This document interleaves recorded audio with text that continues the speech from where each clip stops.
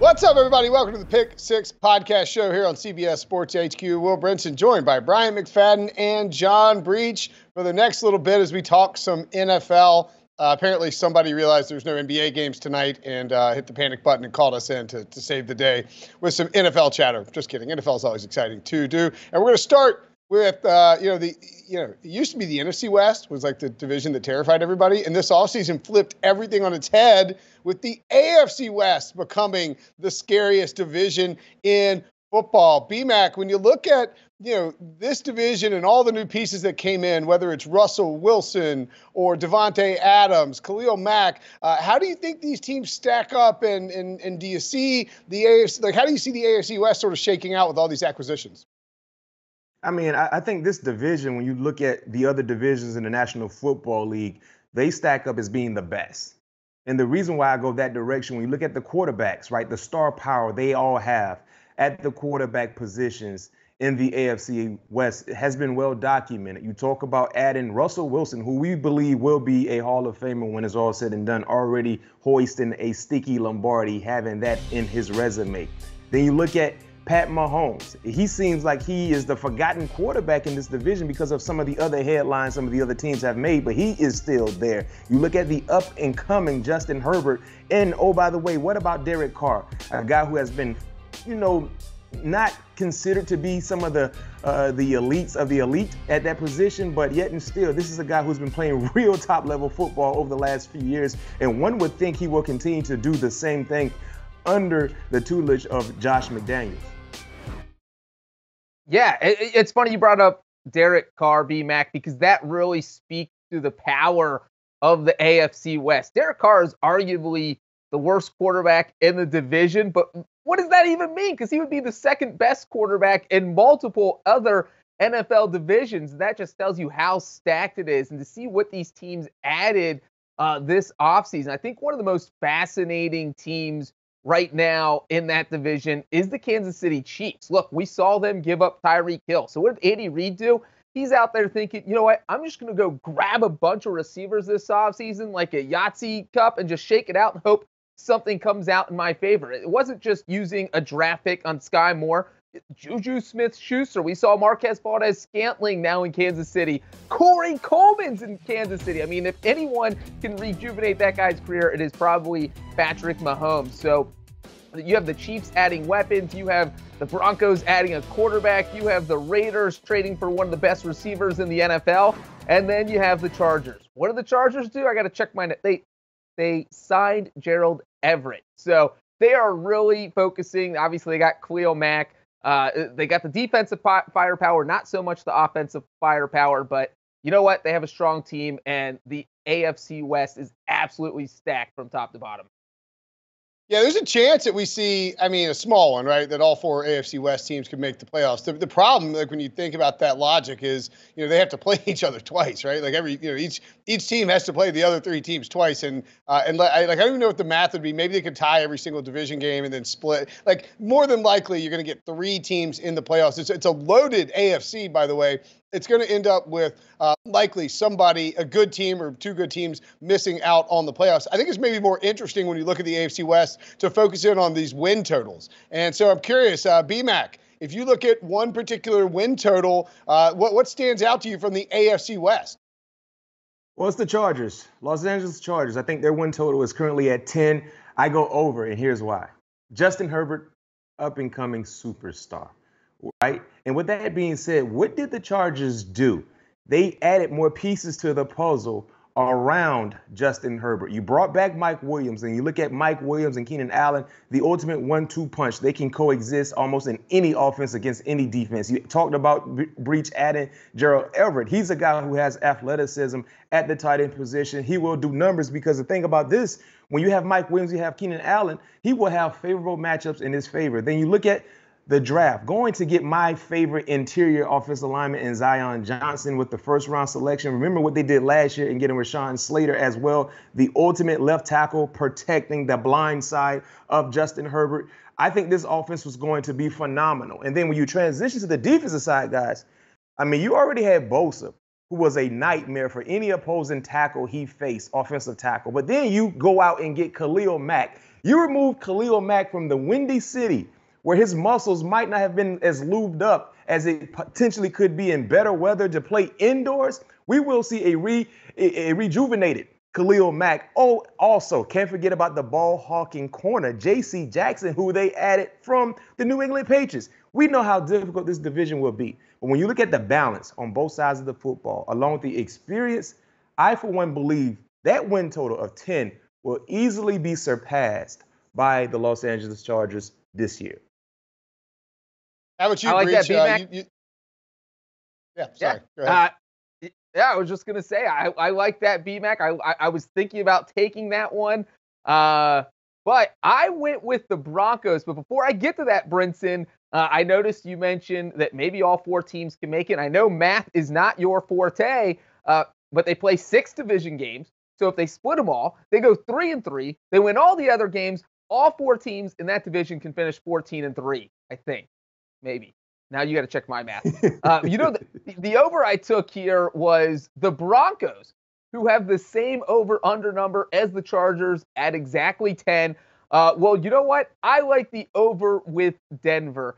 And here's the thing, is that the Chiefs, the Broncos, the Chargers, they all feel pretty evenly matched. Maybe the Raiders are a slight tier below them. But the thing that really sets these teams apart for me is I feel like the Broncos have a small edge with the schedule. They finished in last place in 2021. They get the last place schedule, which means they get to face the Carolina Panthers. The other teams in the AFC West don't. They get to face the New York Jets. The other teams in the AFC West don't. So they have a couple games that should be, on paper, easier to win. And I think something small like that is going to be enough to put the Broncos over the top and get them over 10 wins. Obviously, they have Russell Wilson. Obviously, they have plenty of weapons. And, when you talk about Russell Wilson, that is a guy who, in the 9 seasons where he was fully healthy with the Seahawks, they won 10 or more games in 8 of those 9 seasons. I think he does it again in his first year in Denver. You mentioned 9 seasons. You know who's been in Kansas City for 9 seasons now? Andy Reid. Let's list his win totals since he got to KC and started wearing those Hawaiian shirts. 11, 9, 11, 12, 10, 12, 12, 14, 12. And when you look at the 12, 12, 14, 12, last year, first year ever for Andy Reid to go under the win total, and they still won 12. Since Patrick Mahomes took over as the starting quarterback for the Kansas City Chiefs, he and Andy Reid have not won less than 12 games. Yes, Tyreek Hill is now gone, but the Chiefs have added a lot this offseason. I think underrated moves, getting Juju Smith-Schuster, Marquez Valdes-Scantling. I'm not saying those guys are Tyreek Hill, because they're not. But they are certainly weapons who, with the way that Andy Reid operates this offense, you can put Sky Moore in the slot. You can put Juju in the slot. You can have Valdes-Scantling running these deep routes. He's a huge vertical asset, and Mahomes is going to get comfortable with these guys and start to cook. And we're just getting a ton of value here for the Chiefs at 10 or 10.5, depending on where you get it. For their win total. I mean, this is, again, a team that hasn't won less than 12 games since Patrick Mahomes took over as a starting quarterback. Yes, I understand the division is harder. Yes, the Raiders, Chargers, and Broncos are all good. Am I worried about it? No. Well, I keep asking myself rhetorical questions about this division until I finally convince everyone else that the Chiefs are the best team in the division. Yes, probably.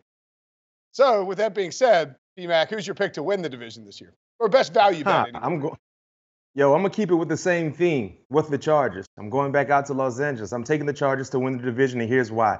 When you look at the quarterback, I think Justin Herbert will put up MVP-like numbers.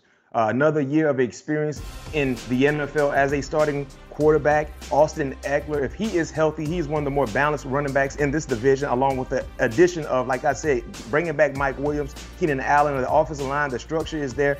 But the reason why I'm so hyped about what they are doing in totality with this team is their defense. I mean, you got Jerry Tillery, you brought in Khalil Mack, you got Bosa, you got Kenneth Murray Jr., you brought in J.C. Jackson and paired with Derwin James and Asante Samuel Jr. I mean, this defense will be a nightmare when you look at the value at plus 250. So the quarterback play is high level. The defense, the edge rushers, high level. The secondary, high level. We know what type of duo in the pass catchers they have with Keenan Allen and Mike Williams. So me personally, I know it's going to be a gauntlet to get through this division because it would be oh so competitive. But I believe the Chargers, in my opinion, especially year 2 with Brendan Staley, not playing Madden anymore, but actually coaching the game like it's real life and not going for it every fourth down opportunity. If he can master that ability, they would easily win this division. Give me the Chargers, plus 250. Yeah, the producers must really like us today because we're going to be picking different teams this whole time. BMAC, I love the plus 250 value, except I don't love it with the Chargers. I love it with the Denver Broncos. Look, you saw what Denver did last season. It was almost rock bottom. They went 7-10, and that was mostly because they had a disastrous situation at quarterback. Let me just tell you this. Of those 10 losses, the Broncos scored 14 points or less in 7 games last season. They went 0-7 in those games. Their offense couldn't score points. And if you can't score points, you are not going to win in the NFL, no matter how good your defense is. Well, how do you solve that? You get rid of your quarterback. You ship Drew Lock out to Washington State, and you bring in Russell Wilson. Russell Wilson is going to lead that offense 2 points. The defense is already good. It just needs a little bit of help from the offense, and I think it's going to get more than a little bit of help. I think it's going to get a lot of help from Russell Wilson. I think the Broncos turn into scoring machines this year. They're not going to have 7 games with under 14 points. So I think the Broncos turn things around, win 11 or 12 games, and take home the division title. You guys are a bunch of Johnny-come-latelys looking to jump on the trendy bandwagons. You know what I like? Is old, reliable, big red Patrick Mahomes. I mentioned it with their win total. They are getting – this is a insane discount and a price tag for the Kansas City Chiefs. I understand how good the rest of the division is. I understand Tyreek Hill is no longer there. They still have a ton of weapons, and they added 4 early-round pieces on defense, so that defense should be improved from what it was a few weeks ago. There are absolutely red flags about this team, but as long as they have Patrick Mahomes and Andy Reid, and I'm getting plus money, plus 160, I am taking the Chiefs all freaking day long to win the division. Easy pick for me. I'm happy to let Russell Wilson or Justin Herbert make me look stupid. Or Derek Carr. No offense to Derek Carr, who, as Breach points out, maybe he actually probably is the worst quarterback in the division in the history of professional football, which is pretty crazy. All right.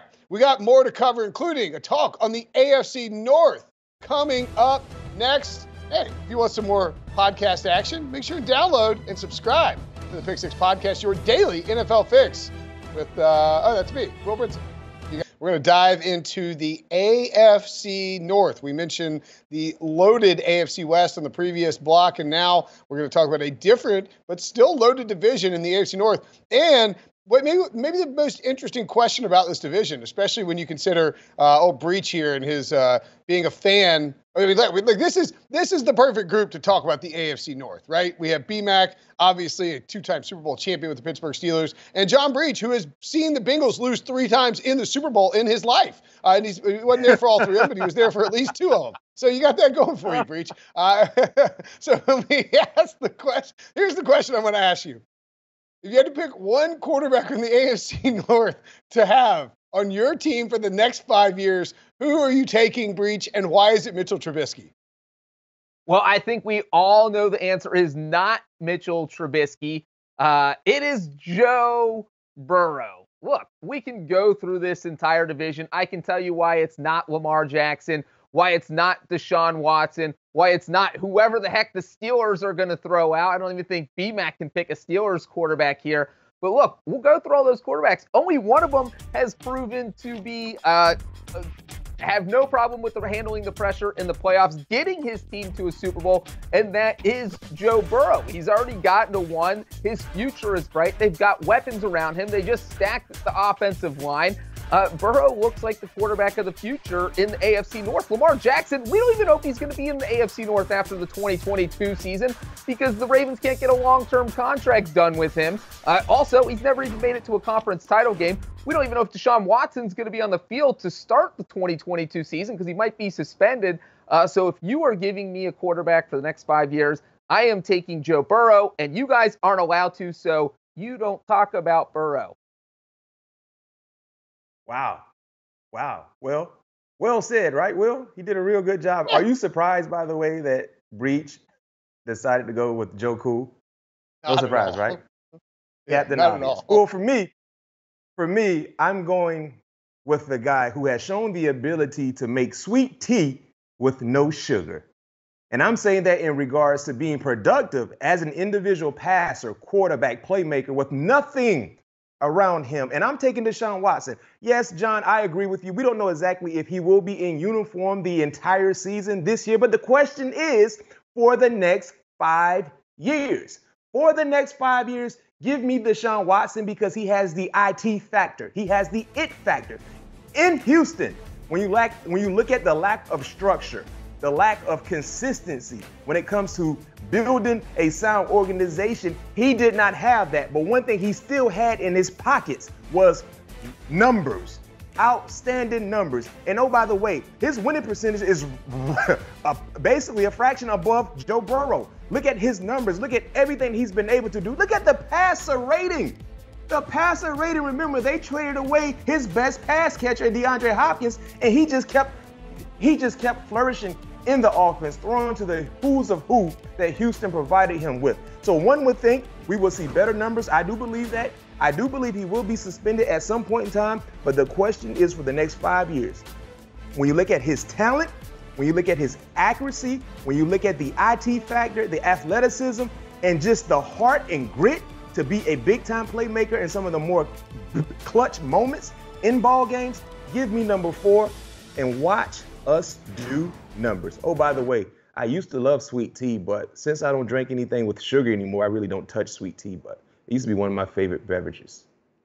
The smart thing about that sweet tea line, B-Mac, and you know, as a Southerner, like I did greatly appreciate it. It also helps you avoid the possibility of accidentally dropping a cuss word if you try to do the chicken salad route. You know, like you try to go like, I made chicken salad out of chicken something else, and then all of a sudden, yada, yada, yada, you're fired from your job for saying a bad word on TV. Anyway, I digress. I'm going to go Lamar Jackson here. And I think all three answers are perfectly viable. Joe Burrow led the Bengals to a Super Bowl this year, as everyone knows, because they lost to the Rams in that Super Bowl where they didn't win the Super Bowl. You know, Deshaun Watson, elite player on the field when he is, when he is capable, when he is there. And, you know, the certainly this season is up in the air, but for the next 5 years, I expect him to be good. That's why the Browns paid the price they did. Lamar Jackson, though, is the only MVP on this list. And man, I'd probably bet it again at 20-1. I don't think Joe Burrow should be 13-1, shouldn't be ahead of him. Watson at 25-1, probably a little tough because we don't know what his status is. But Lamar has a unique skill set that no one else has. He is the fastest quarterback in the NFL. He's the most elusive quarterback in the NFL. You can build an offense around him. You can cater to his strengths. And when you do that, and we've seen what happened because the Ravens have done that, he can put together just magical seasons. I feel like people are sort of sleeping on Lamar Jackson here a little bit because of last year. The Ravens were devastated with injuries. They reloaded a bit. It does need some more help at wide receiver, but they added a couple tight ends in the draft, and Mark Andrews continues to develop into an elite-level prospect. I fully believe Lamar Jackson has another big season in him. I think the Ravens are pretty good value to win the division, and I will take Lamar as my quarterback over the next 5 years. B-Mac, as you well know, defense wins championships, and defense in the AFC North is a must-have. When you look at these defensive setups in the AFC North, who stands out to you as like some key defensive players to watch for in the 2022 season? I mean, anytime you talk about defensive players in the AFC North, I think you start and stop that conversation with TJ Watt and Myles Garrett, right? But outside of those two guys, there is an onslaught of pass rushers that can do it in a consistent way. Let's look at Hendrickson from Cincinnati. I mean, getting him from New Orleans a year ago paid dividends for their defense, had double-digit sacks. I know John cheered for him a lot as he harassed opposing quarterbacks, and he did it in a consistent way. I think, once again, he will have a phenomenal year, and the same thing could be said for his counterpartner in Hubbard, playing the opposite of Hendrickson. I think these two guys will do a great job in capping off and adding to what they did last year. But then let's look at the Baltimore Ravens. Bringing back Calais Campbell, that was a big need for them. But one player that I like with Baltimore, when you look at Odafe Oweh, talented, second-year player, who's really starting to come into his own, not just in the National Football League, but most importantly there in Baltimore. I think he has an opportunity to give at least 12 sacks, provided at least 12 sacks for the Baltimore Ravens. So that's a new up-and-coming name to monitor when you look at this division when it comes to defensive-minded guys and the guys that do a great job in sacking opposing quarterbacks.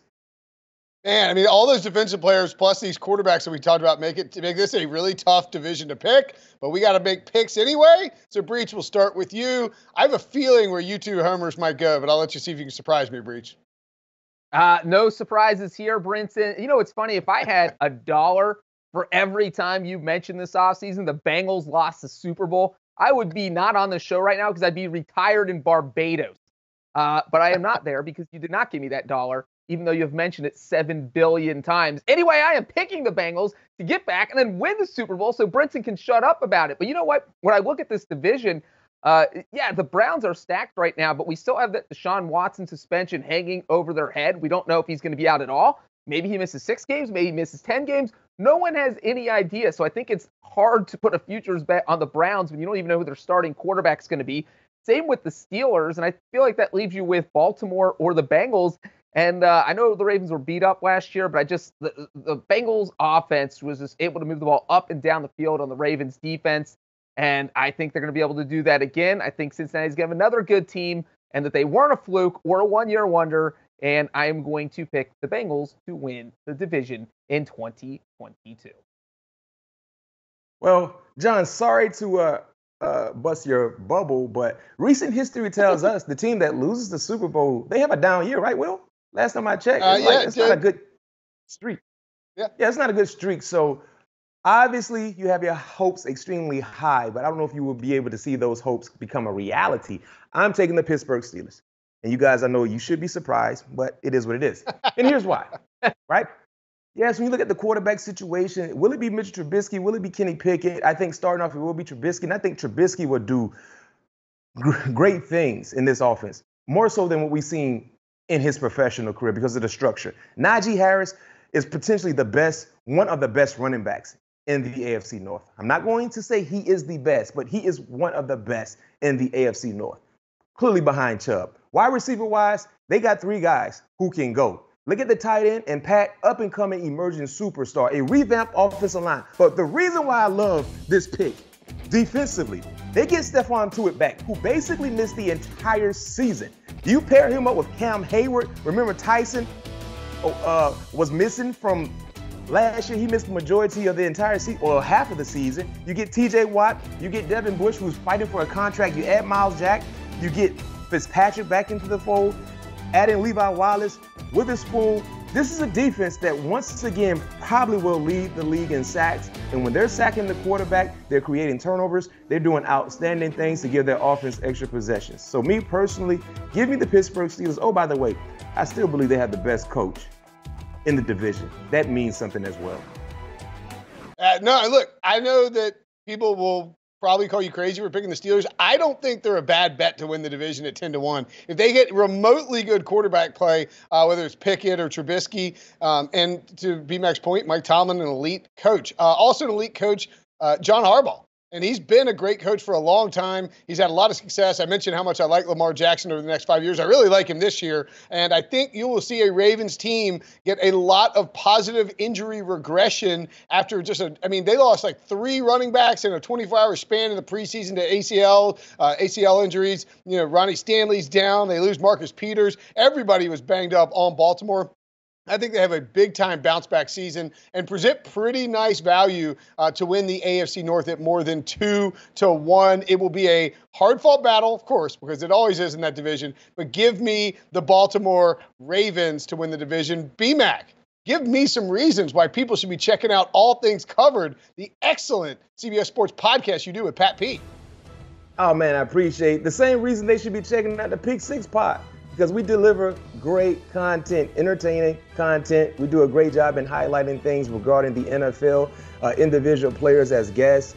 Just getting ready for this upcoming season. The draft just finished. So, of course, we have a lot to talk about. Recapping the draft, going over the expectations, right, for the Minnesota Vikings and Pat P himself as an individual. So the same reason why everyone is tuning in to the Pick 6 pod, you should tune into All Things Covered. I love it, man. A podcast collaboration. We're all on the same team around here. We should do this B-Mac often. is going to be. That's right. We should. BMAC's going to bounce. We're going to be joined by Tyler Sullivan after the break. BMAC, always a pleasure, buddy. We will be back after this quick commercial break. What's up, everybody? Welcome back to the Pick Six podcast show here on CBS Sports HQ. Will Brinson, joined by John Breach, and now hopping on with us, Tyler Sullivan. Okay, Sully, what's up? How we doing, guys? All right, we're going to dive into the AFC East, and we're going to start, Breach, with the Buffalo Bills, who are the favorites to win the Super Bowl. The Buffalo Bills, who have never won a Super Bowl, are the favorites to win the Super Bowl, thanks to the play of Josh Allen, the coaching from Sean McDermott, and the roster building for Brandon Beane. Do you agree, Breach, and is this possibly their year? I agree that they should be the favorites. I feel like on paper, they are the best team in the AFC. I actually picked them to go to the Super Bowl last season when they did not go to the Super Bowl. And you know what? Now I flipped because now I don't think they're going to go to the Super Bowl. Here's the problem is that I just think the AFC is way too loaded. I mean, we're talking about a team that didn't even make it to the conference title game last season. Forget the Super Bowl. They haven't been able to figure out the Chiefs. That's been kind of the bane of their existence. We don't know that they can beat Kansas City, and maybe the Chiefs losing Tyreek Hill will help them. But then it's not just the Chiefs. You have the Chargers, you have the Ravens, you have the Bengals, you have the Colts. The Titans were the #1 seed in the AFC last year, for heaven's sake. So I just think it's too loaded, and things have to come together perfectly at the right time. I don't know if the Bengals were the best team in the AFC last season, but they made it to the Super Bowl, and I feel like that's something we're going to see again in 2022. It just seems like ever since we expanded to 14 teams, the favorite has a tough time sneaking into the Super Bowl, and the Bills are the favorite, so I don't think they're going to get to the Super Bowl.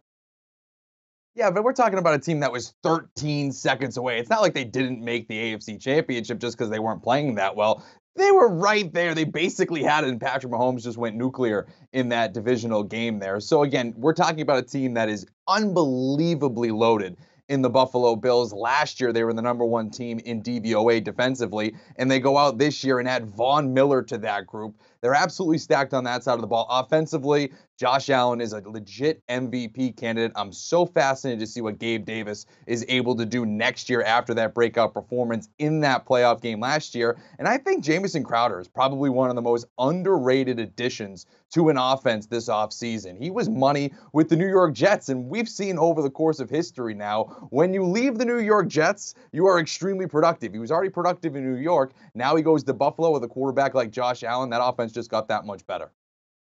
Yeah, I think the Bills, like Breach said, probably should be the favorites. You know, when you look at this team, they're loaded, and they're going to be really good. I do have a couple of concerns, with just looking at some things from last year and then some of the transition. For instance, like, what happened against the Jaguars last year? What was that? You scored 6 points against Jacksonville. Are we going to see any of those instances this season? And I thought RJ White made a great point on the Pick Six podcast audio version, live on YouTube, 1 p.m. to 2 p.m. Eastern every single day for the rest of eternity, on, I believe, Tuesday or Wednesday. And he pointed out that we're not talking enough about the offensive coordinator change in Buffalo. Like Brian Daboll, you can be fine with Ken Dorsey, and there's a very good chance that he's a great play caller and that Josh Allen won't be too impacted. But, I mean, Daboll was an elite-level offensive coordinator who allowed Josh Allen to really mature and develop into this, MVP candidate. So I think that is just something to watch if they come out slow.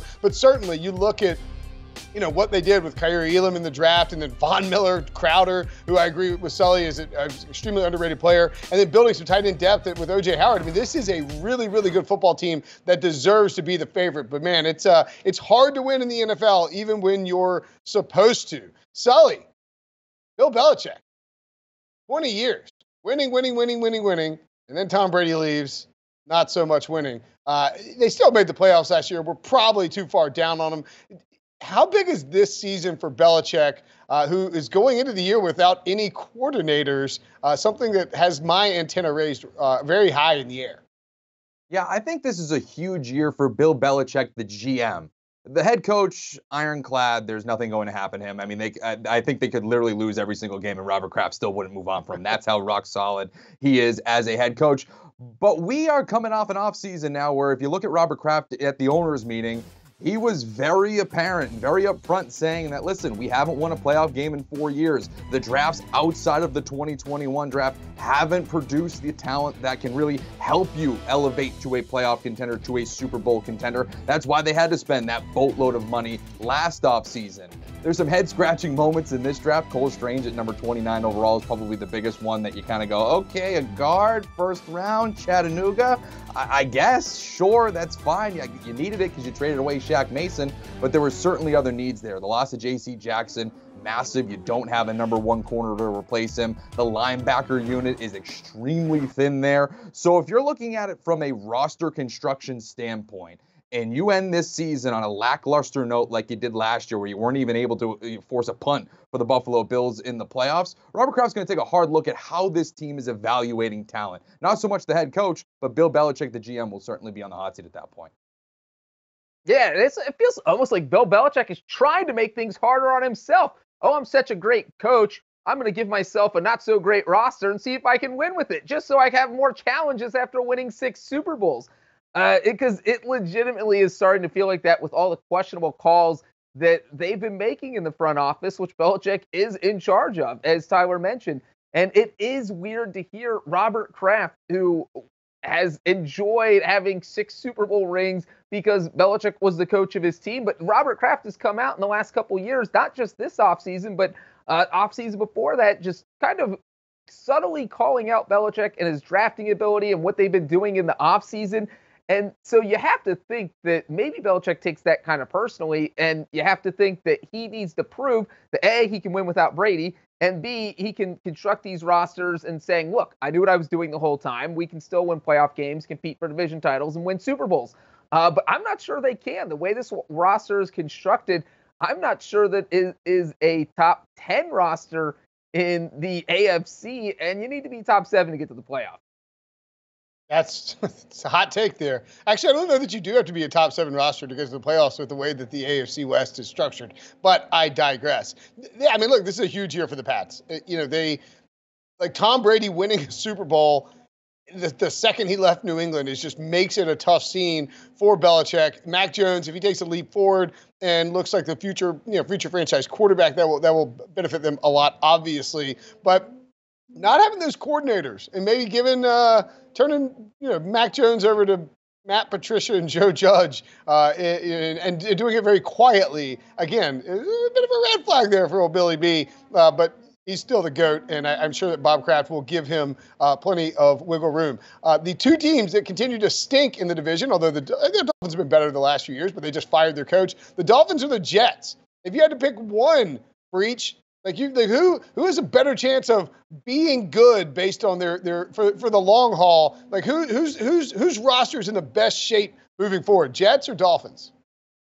The Jets have done a lot of work over the past year, but I am going to say the Dolphins. Look, the Jets are starting from rock bottom. This is like asking who's going to win a race, a 100-meter race between me and you, Brenton, and I have an 80-meter head start. I would think I'm going to win. It just feels like the Dolphins have a huge head start here. This is a team that went 9-8 last season. Even though they started 1-7, they were on the cusp of the playoffs. They only finished out of first place by 2 games. And so it feels like the one thing they need is a quarterback. Is Tua that quarterback? I'm not sure yet, but maybe he can take a few small steps forward. And if he doesn't, then you can get rid of him after this year. And I don't know, maybe go out and sign Tom Brady, who's going to be a free agent. But you have, I like the Dolphins roster the way it's built. I think the Jets are definitely going to get better. They went 4-13 last year. Even if they improve by 3 or 4 games, that's still under 500. So it's going to be tough for them to have a total turnaround and get to 11 or 12 wins. And Zach Wilson, we have no idea if he is going to pan out. And so if Zach Wilson continues to struggle, it's going to be tough for the Jets to turn things around. So I would say right now, if I had to pick a team that is built to succeed out of those 2 over the next 5 years, I'd go with the Dolphins.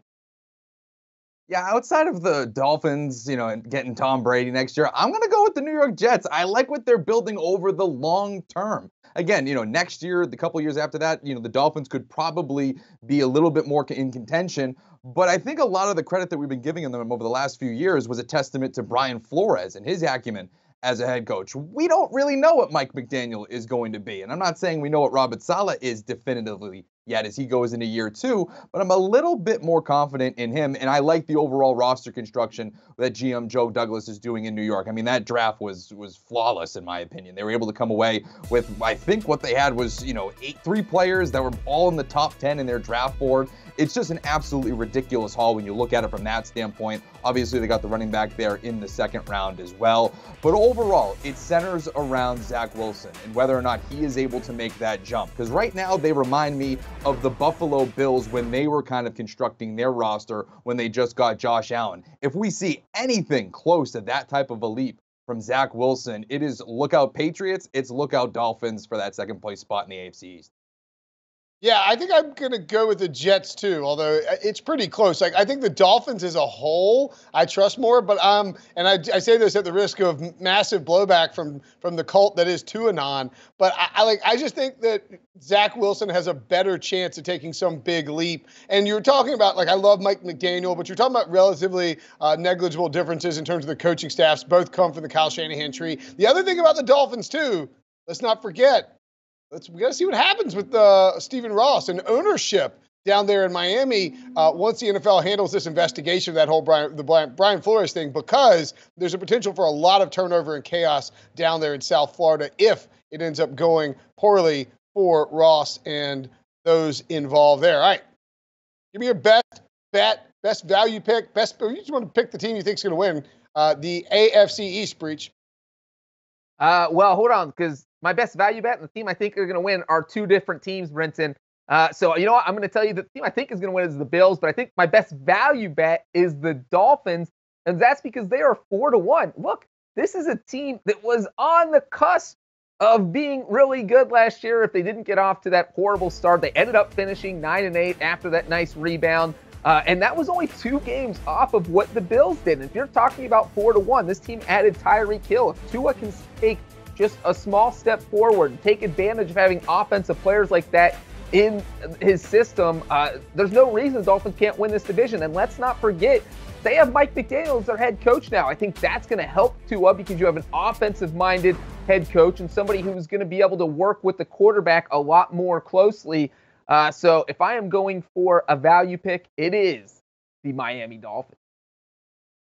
I think we got to get a little careful here when we talk about value. Yes, things can happen where a team ascends, but sometimes there's a slam dunk. And at -180, I still view the Buffalo Bills as a slam dunk value play to win this division. I mean, I look at the AFC East more like the NFC South, with the Tampa Bay Buccaneers being the elite team, and then there's the rest of that bunch, than say the AFC West, where it's a gauntlet. You don't know who's going to come out of it because everybody's so competitive. For me, there is a clear teardrop after Buffalo here, and it really, if you just look at the quarterbacks, Josh Allen, Mac Jones, Tua Tagovailoa, and Zach Wilson, one of those is elite. The other 3, we have to wait and see how they develop. I'm going to go with the Buffalo Bills -180. I still think that that's great money.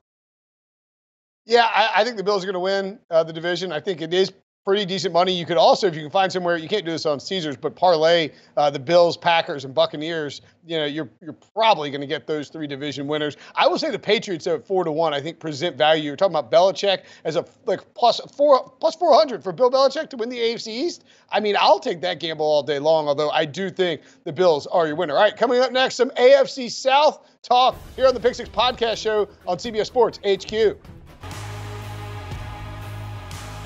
Welcome back to the Pick 6 Podcast Show here on CBS Sports HQ, the AFC South. Oh, a mystery wrapped in an enigma. I can't talk today. Enigma. Jeez Louise. And and man, I tell you what, it has caused some drama in Tennessee with Ryan Tannehill having this to say after the Titans drafted Malik Willis. I mean, that's part of being in a quarterback room in the same room. We're competing against each other. We're watching the same tape. We're doing the same drills. I don't think it's my job to mentor him, but if he learns from me along the way, then that's a great thing. Breach is our resident Nashville resident. This is a really rough segment. This is a really rough block for yours truly. Breach is our resident Nashvilleian. What do you think about Ryan Tannehill's claim that he doesn't need to mentor Malik Willis? I think Ryan Tannehill needs to hire a PR guy. I mean, the last guy who came out and said he don't want to mentor someone was Joe Flacco, and we saw how that turned out for Flacco. He was done in Baltimore a few weeks into the season. You know what? If you're Ryan Tannehill, the answer to this question is simple. You just say, you know what? I'm going to be spending a lot of time with Malik Willis this season. We're going to be in the same practices, the same QB room. And if he has any questions, I'll be more than happy to help. You can just kind of answer the question, but also duck the question, and everyone would have moved on and been happy. That is not what he did. This was not the answer he should have given. It just makes you look, I don't want to say selfish, but as much as you're trying to keep your position and try to remain the starter, this is also a team sport, and you need to keep all the team on the same page, and you're a leader, you're the quarterback, and it doesn't feel like he did that with this comment. Yeah, I'm with there with Breach. I mean, he should have just lied. I mean, yeah, sure, I'll absolutely take him under my wing, yada, yada, yada. You get closed doors and you just slam the door in his face. That's really what probably Ryan Tannehill should have done, and just lie and say that he's going to help him, but really not. But ultimately, I do think this could be a good thing for Ryan Tannehill. I don't think that he should have to mentor his replacement.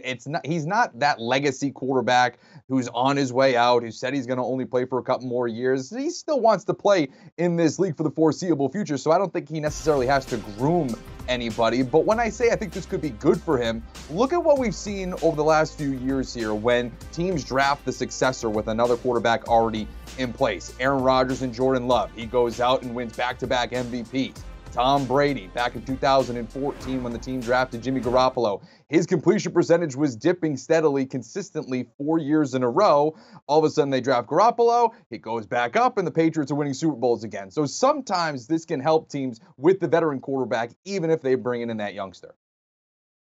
Yeah, I mean, look, I don't blame Ryan Tannehill for being upset. And I do think that Ryan Tannehill is pretty good, generally speaking, about being honest to the media, being honest when he's speaking to fans, he doesn't hide from anything. He's a leader on that team. And not only did they draft Malik Willis, I mean, more importantly, they traded A.J. Brown. That's that. He's like, whatever. Like, you drafted Malik Willis in the third round. I'm mad that you traded A.J. Brown in the first round and you wouldn't give him more than $16 million a year. Look around me, man. Throw me a friggin' bone here. Get me some help at wide receiver. Also, we've seen Ryan Tannehill earlier this offseason kind of like, there's like chatter who's staying away from the team. Clearly, his reps had reached out to the Titans and said, hey, we'd like to work on a contract extension, and Tennessee's not interested in it. So I think there's probably a sense with Tannehill that this is kind of the end of his run in Tennessee no matter what. And that's probably, when you feel that way, and that was sort of the same thing with Flacco, by the way. When you feel that way, it does tend to make you a little less likely to want to mentor somebody and to lie in public when you're asked about it. The Colts were a disappointment last year. That's what happens when you have Carson Wentz on your roster. Everyone knows that. Now, though, they have Matt Ryan. They are the favorites to win the division. Breach. Should they be the favorites to win the division? And who do you think will win the division? Brinson, you called it a 9-8 team disappointment. That is how high the expectations were for the Colts. I do think they should be the favorites to win the division. I think the Indianapolis Colts are absolutely stacked. And not only do they have Matt Ryan, but they have Matt Ryan finally playing, he gets to play behind a competent offensive line that's actually going to be able to protect him. He actually has weapons, one of the best run games in the NFL with Jonathan Taylor. This is not what he has had with the Falcons over the past few years. And then, everyone talking about the Matt Ryan trade all offseason, you really forget how good this defense is. I mean, we have Darius Leonard, DeForest Buckner, Yannick Ngakoue on that defense. And let's not forget, they added Stephon Gilmore. I mean, the defense is absolutely loaded. Plus, you upgraded at quarterback. We saw the odds there, the Indianapolis Colts at even money. I actually think they are the best value of any team in the NFL to win their division right now. You get plus money, you get even money with the Colts, and they only have one other team to compete with because Jacksonville's not winning the division, Houston's not winning the division, maybe Tennessee, but you beat out one team, you get your even money back. I think the Colts should be favorites, and they're the best value to win the division. I will co-sign everything Breach just said. I'm taking the Colts. I like them to win this division. And not only that, they're a sleeper team to win the Super Bowl at 22-1. That's good value there. Oh! Wow, Sully just dropping the hammer with the. I'm signing on that. By the way, they might win the Super Bowl too. They might win. Yeah, look, I actually don't think that's that crazy, and I've been surprised to see just how like there hadn't been as much optimism about Matt Ryan playing with this team. I mean, Matt Ryan still has a lot of good football left in him. He looked perfectly fine and perfectly capable of producing some high-level football last year when he was playing for the Falcons, even though they haven't had the results the last few years. And I think this is pretty similar to Phillip Rivers coming to town, where he gets to work with Frank Reich. Rivers had more experience with Reich's system, of course, but I mean, it's a really nice setup for Matt Ryan. I think at plus 100, with the moves that the Titans have made, with the possibility that Malik Willis could come in midway through the season if Ryan Tannehill isn't playing well, with Derrick Henry, coming off that injury, how will he respond? With A.J. Brown gone, I think the Colts are fantastic value at anything with a plus sign in front of it. I would even probably take them to minus 125. They just feel to me like the best team in the division, well coached, maybe a Super Bowl sleeper, but absolutely my pick to win the division as we stand here today. Of course, it being May and we don't even know the schedule, but never too early to pick a division winner, and that's what we did here. All right, that'll do it for us here on the Pick Six Podcast Show. For BMAC, for Sully, for Breach, I'm Brinson. We'll see you guys later. Make sure and check out the podcast, your daily NFL fix with yours truly. Do you want a sports network that delivers everything that matters about the game? The highlights, the picks, the instant analysis, no yelling, no fake debates, no politics. Hit the subscribe button and never miss a moment.